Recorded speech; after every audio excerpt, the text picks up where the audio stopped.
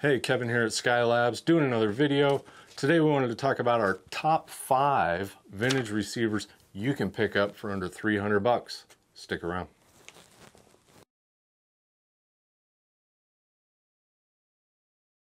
I think we serviced around 200 receivers last year for either customers or for us for resale. And these receivers specifically usually don't have expensive repair bills. A lot of times they come in working. They're still working out of 40 years with no service done to them at all whatsoever. And they're kind of tanks. They're kind of the ones that people overlook. They're low wattage. We do have one in the 40 watt range. Otherwise, most of these are between 15 to 18 watts per channel. However, if you're looking for a receiver for maybe a den or an office, bedroom, small living room type of thing, any one of these would be just fine. Actually, one of the ones on the list was my personal receiver for 4 or 5 years. It's one of the very first vintage pieces I ever owned. So before we get into the list, I want to go through the rules. We did have a few criteria that we wanted to make sure these receivers had before they made the list.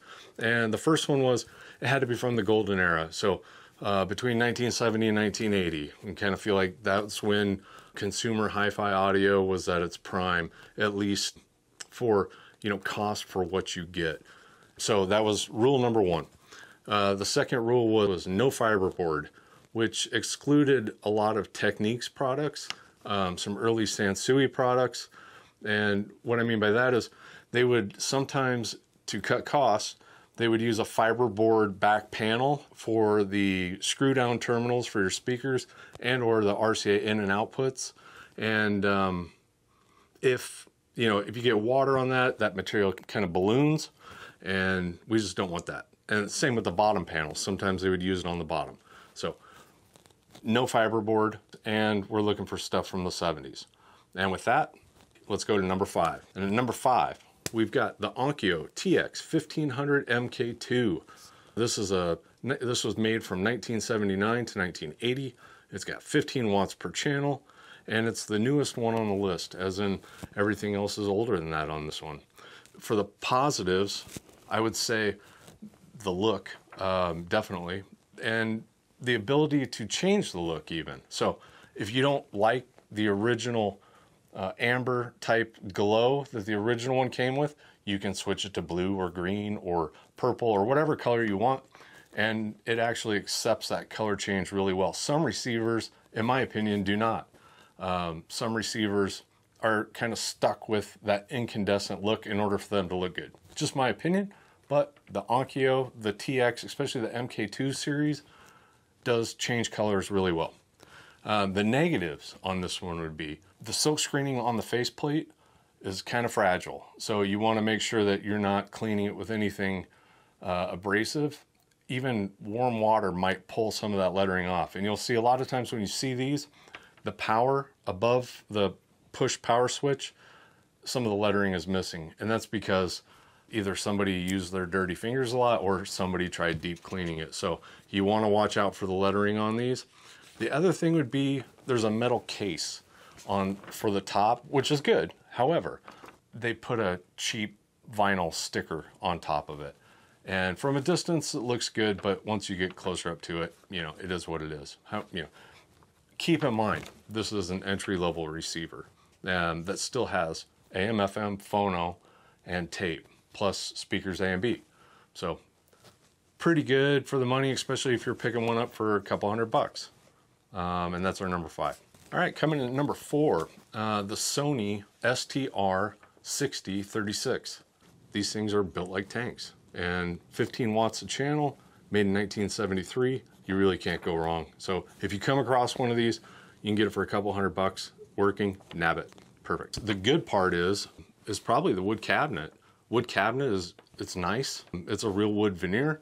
I like the smoked plastic panel that, and once again, these take lamps really well, especially of different color. They come stock green, but if you wanted to put blue in there or whatever, they do look good.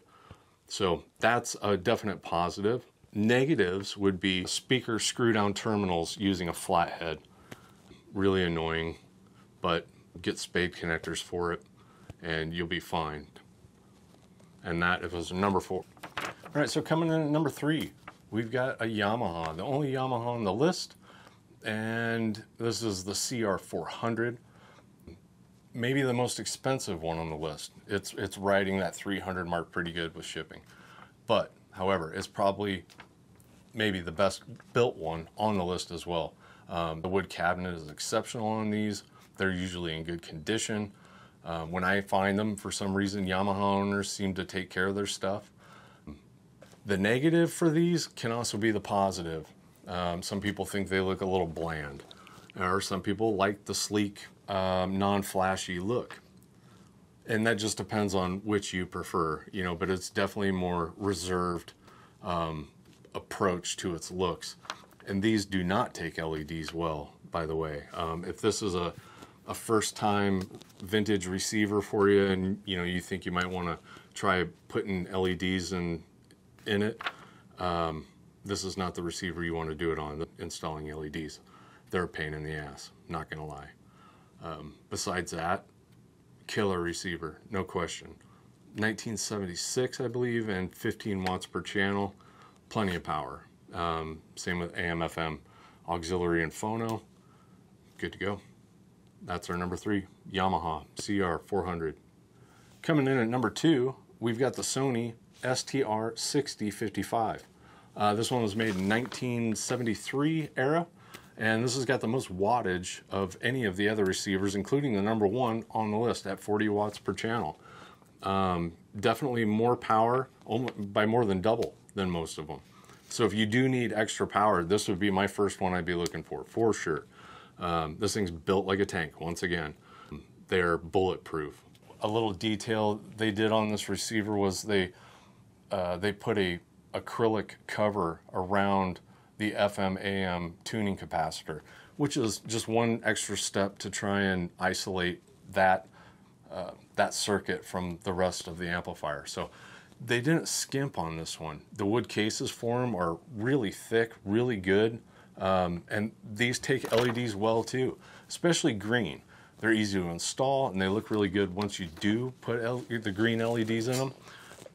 The other thing with this one would be, once again, it's got that it's got flathead screw down speaker terminals, which is a bummer, but get some spades, you can get around it. It's not the end of the world. It still has your phono, auxiliary, AM, FM, everything you really need there. That was our number 2 pick, which was the Sony STR6055. Okay, number 1 spot. You made it this far in the video, I appreciate it. We are talking about the Harman Kardon 330C. It is the little giant. These things are incredible. I had one as a personal receiver, one of my first vintage receivers for 5 or 6 years. It's amazing how much power these things have. They're definitely underrated. They definitely sound like they have 50 watts per channel in them, but they don't. I powered a set of Cerwin-Vegas off of one of these, and you could have easily gotten the cops called on you if you wanted. It was that robust. The looks are amazing. It's got this smoked acrylic panel in front of the FM tuning dial. It kind of wraps over the top, and it's those details I think that really set this one aside. Also the red power button, illuminated indicator, super cool. You can put your finger on it and pretend like you're E.T. for those people that are old enough to remember that. And once again, 15 watts per channel, I believe. 1976, yep, 1976 when it came out. The drawbacks would be it is just a metal case. There's no wood case for it, but at least they didn't try putting a faux wood on it. It's just a black case, which I think looks better. The faceplate's a little on the thin side. It dents easy, but you shouldn't have a reason to dent your receiver anyway, so I'm kind of calling that a wash. These things are incredibly easy to work on. The layout on the inside is amazing. You can get to every single board without moving anything. You literally flip it upside down and there's all your solder points. Definitely, as far as a tech goes, a tech rating, this thing is a 10 out of 10. Super simple, not overcomplicated, plenty of power, really nice looks. The Harman Kardon 330C, for low wattage entry level receivers, I don't see anything touching it. And at this price point, it's crazy. You know, when you can pick one of these up for under 300 bucks working, that's criminal. Because if that was a Sansui or a Marantz, even a Pioneer, you'd double that price. And I think a lot of it's just because people don't know to look for them. So there's a tip out there. Grab one. You will not be disappointed. And that was our number one, the Harman Kardon 330C. I hope you liked this video. Hopefully you found a receiver on there that is going to work for you in a smaller room or with some really efficient speakers. If there was something I missed, if there's a receiver that you think this should have been on there, I don't see why it's not on there, leave that in the comments. Maybe I missed something. It's definitely possible. But otherwise, hope you enjoyed the list. Thanks for watching. Take care, and we'll see you next time. Thanks.